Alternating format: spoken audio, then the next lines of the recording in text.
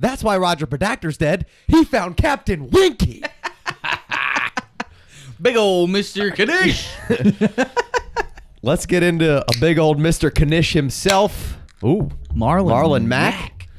Bit of a point of contention here. Yeah. Married to the Game. Not because we dislike him. We actually really like the guy. We kind of pumped him up last offseason as an Pump him up. an electrifying player that needed some polishing. He had some things to learn, you know? He needs to learn the way I learned from my father. The way he learned from his father. Basically, Marlon Mack needed to learn from his dad, Frank Gore. Yeah. How to not Frank bounce the Tank. everything outside. Frank the Tank don't play that. Right. And so last offseason, we had to kind of come on the mics and like settle down the hype on Marlon Mack because everybody was like, oh my gosh, he's about to be better than Frank Gore. He's going to overtake this backfield and be the best thing ever. And we were like, hold on a second.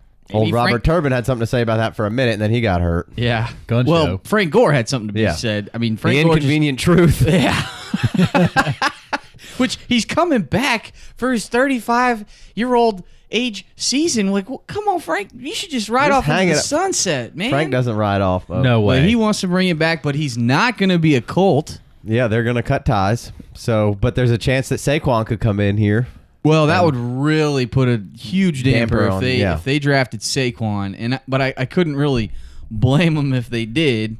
I do think that there's no chance they're not adding a running back or two. I would like to see them draft like Bradley Chubb or somebody else besides Saquon. But. Right, like something to help out this offensive line, help out Andrew Luck. But I mean, so to get back to the tees, sure. Before we left, you said maybe you would draft Mack over Foreman. Is that what you were alluding to? That's kind of what I want to do almost. I mean, the Achilles really scares me. I do believe that Foreman is going to be behind Lamar Miller this year. I do like what Foreman brought to the table, but man, looking back at Mack, I had to go watch some of his tape from this past year in the NFL, and he put some really good stuff down. Yeah, I mean he looked like the guy he was in college. He looked like a magician. There was some plays where he shouldn't have gotten out of that. Yeah, no, and then he busted it off. 100%. He really slithered. He looked great catching the ball. Yeah, like they threw him some screens. There was some through the tackles running. Scored a couple touchdowns doing that.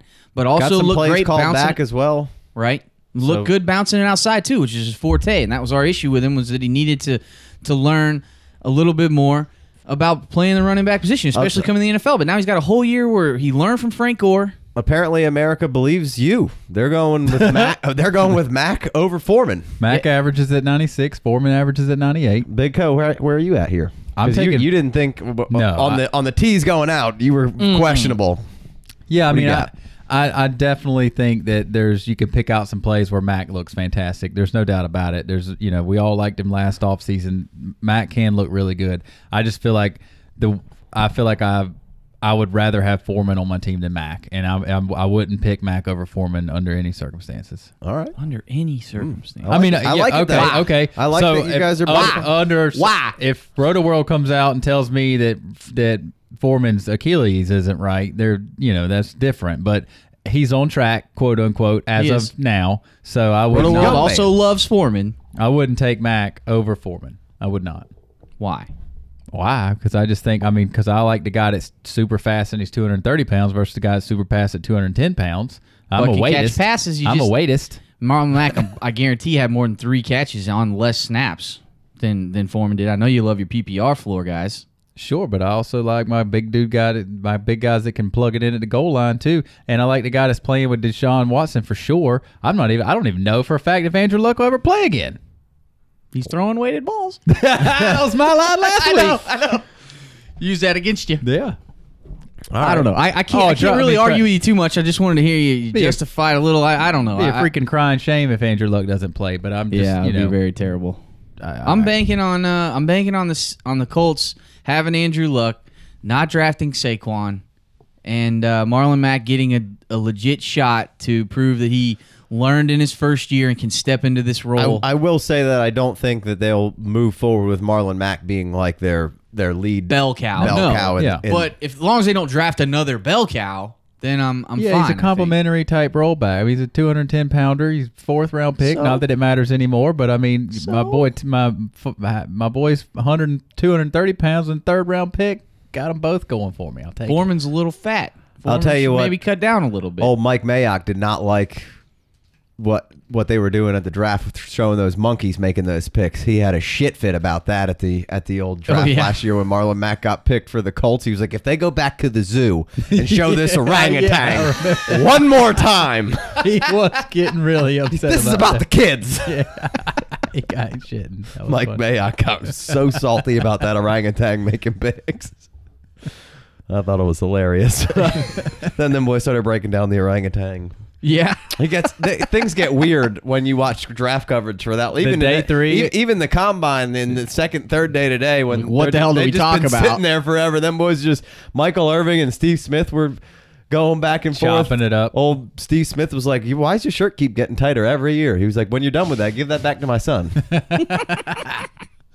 Yeah, gave him some. He was like, you got a PhD. I got a PhD in route running. Are you saying that you just got like a minor in route running? And Irvin was like, nah, I'm big bodied and I can run the routes. He was like, I have both of them. So back to the question. What about you, Case? Mack or Foreman here? I'll go. I like both of these guys. What do you? If I want to know what you. I can feel it all the way down in my plums. What's in the plums? In the plum, I think Foreman and the offense and what's going on over there. I like that a little better. Bingo. But I could really go either way, man. Honestly, whichever one's on the Suck board. It, reindeer games. You gonna take a complimentary piece. Whichever one hangs around a little take longer. the lead dog. I don't like this complimentary piece. You gonna take the lead dog, or you gonna take the guy label that, comes in that every you're once in a giving while? him? Whichever one hangs around longer for me is the one that I'm gonna probably put on my team. I like Foreman's outlook for maybe being possibly slightly more bell cowish, but the electric. But take this though, Big Co. I bet you Max value rises as the draft approaches and as the season approaches. And Foreman, if they keep Lamar Miller around, I know how you love this quick turnaround. I bet you Mac gives you better, quicker return on your investment than Foreman does. If you get Are you playing the long game here for the first time? If you get caught holding a flip when the market tanks, you're stuck. You could be in a bad spot. I'm gonna grab on. Hey, he knows Warren Buffett. I'm gonna grab.